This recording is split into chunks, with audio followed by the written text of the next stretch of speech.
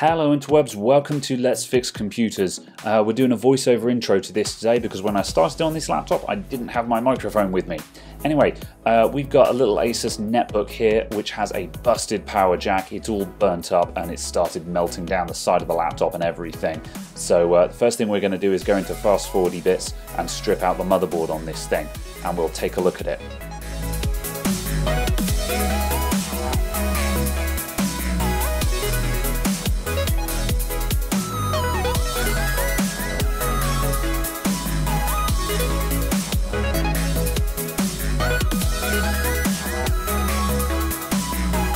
So as you can see, this thing is all funked up. We've had a hard short circuit at some point and it's just melted the inside of the jack.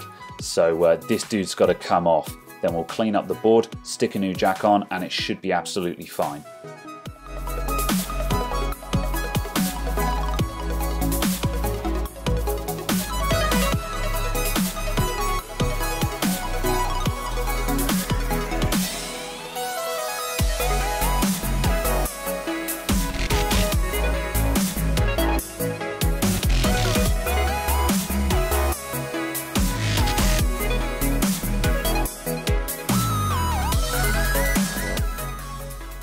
So the old jack is off and I'm going to try and clean up the board. So first I'm going to put on some fresh solder just to mix into the nasty lead-free stuff and just generally clean up the area. And then we're going to wick it all away to clean the gunk off and also to try and clear the holes. Unfortunately, the anchor holes on this thing are really small, so despite a lot of effort, I wasn't actually able to clear them. However, thankfully, because I'm using hot air to change this jack, that's not the end of the world. We can just melt the solder as the new jack goes in.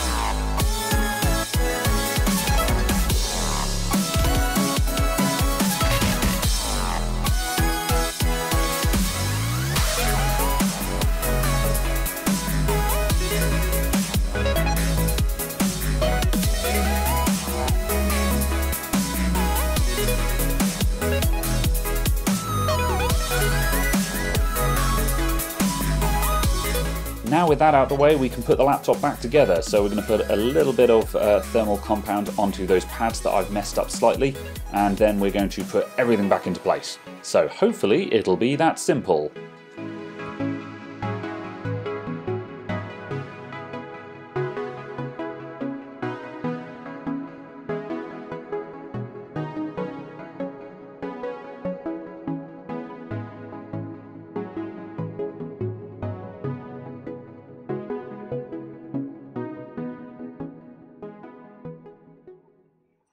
Okay, so the new charger for this little dude showed up, and I plugged it in, and it might have started smoking.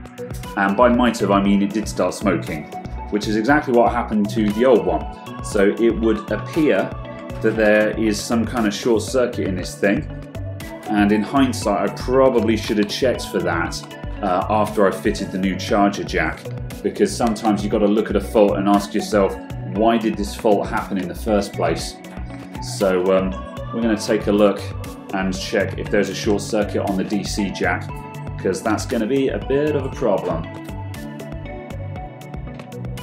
So firstly, let's probe out these points and find out what the pinout is. So let's just go to continuity mode and let's go ground check, beep beep.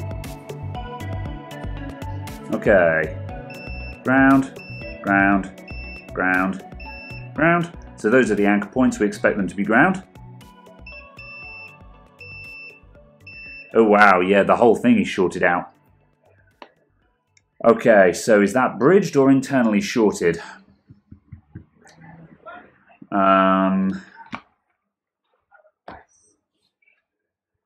Alright, I'm going to have a very close peer at this first. Did I bridge those solder joints? Oh, that could be. Let's just touch up them joints. Alright, I just touched up that connection there, so there's definitely no bridges there by any stretch of the imagination, but we're still all shorted to ground. So my guess is this positive bit in here is internally shorted in the circuit board, so that connector's got to come back off. Okay, so we're obviously working with no schematics here. This is a poxy little netbook thing, so we're going to have to see what we can do.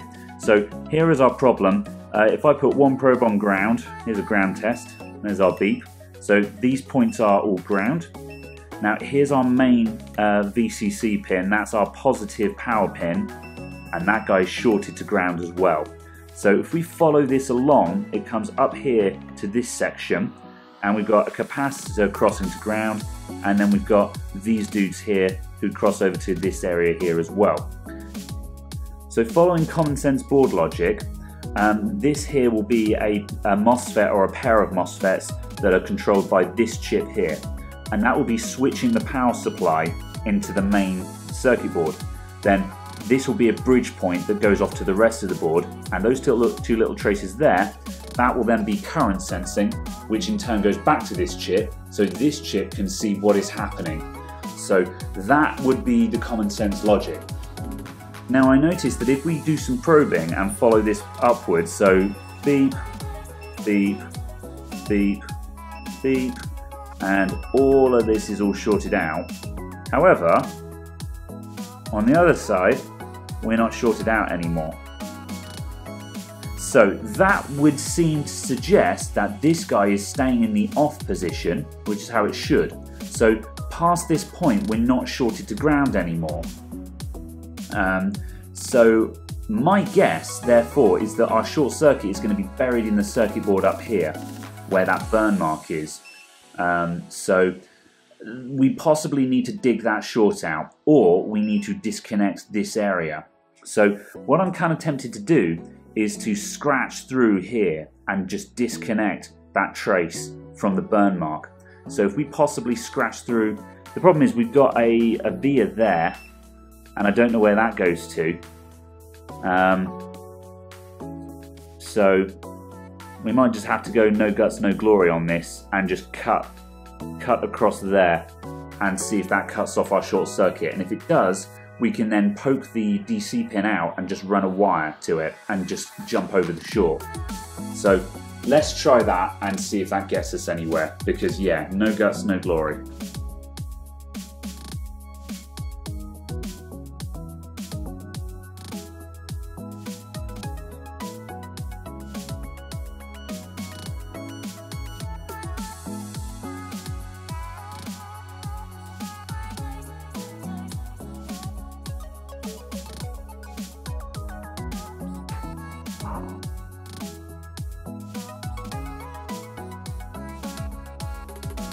Right, so there's no longer continuity across that bridge anymore. And ground, ground, ground, no longer grounded. Yep, so that's confirmed. Our short is in there. We've just cut off from the rest of the board. So now all we have to do is run a wire to the back of the DC jack so it jumps over the short circuit.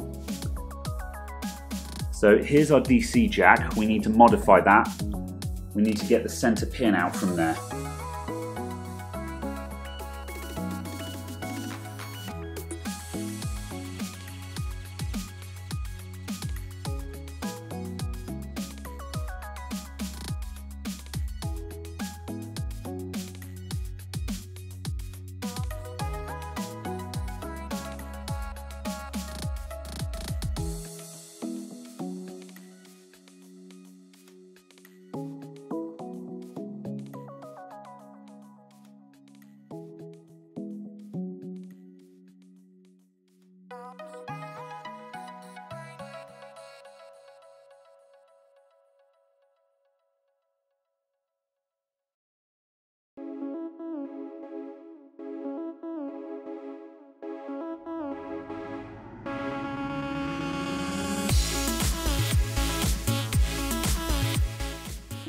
continuity check.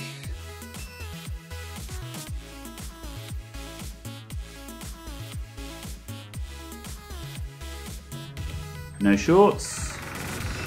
Ground okay. Yeah. Alright, that flying pin is working for us. We'll just flip the board over and touch up the bottom of those joints.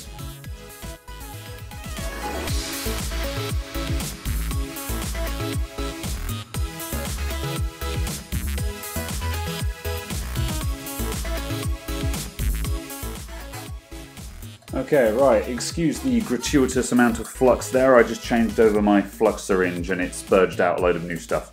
Right, let's get our flying pin tinned up.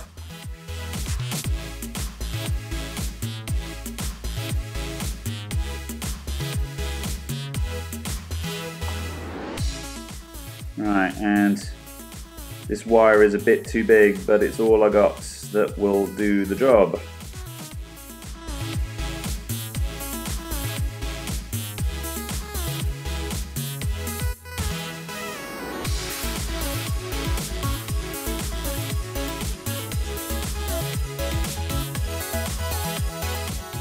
Right, and we need a little solder blob down there.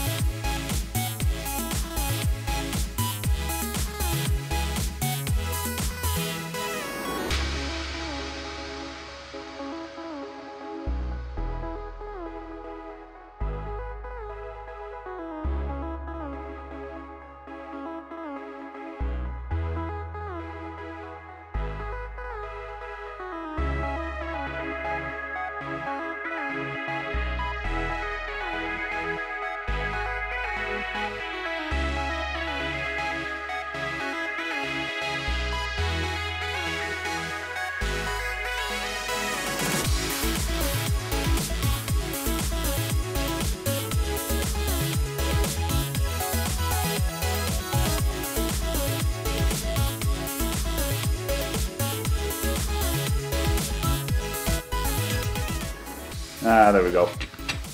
I was trying to retain the sheath on the wire there, just to give it a bit of protection, but that will do. Right, let's do some checking.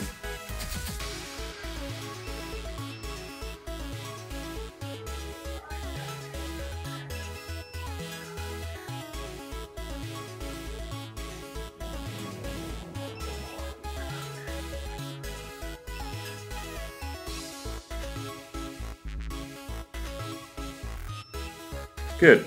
So we've got ground where there's supposed to be ground and no ground on the live side. I'm happy with that. Let's give it a bit of alcohol.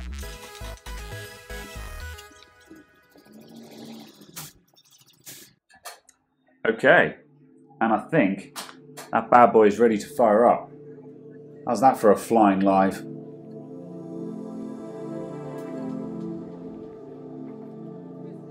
Right, let's do our ground check one more time. Right, so this is going to be short. We're expecting it to be.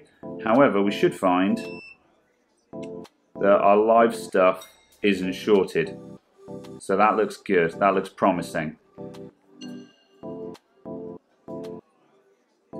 Alright. Let's put some screws in that. Okay, here we go.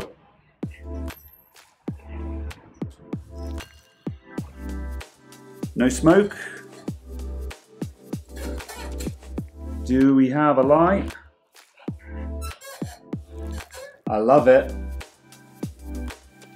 Love everything about it. That's probably flashing because the battery's not connected. I think we're safe to try and start this thing up. Alright, so the screws are in. Let's see if we can go for a power up. Oh, charge light.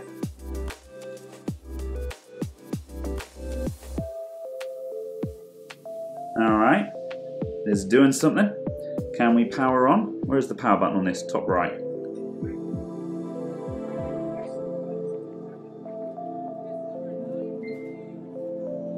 Okay.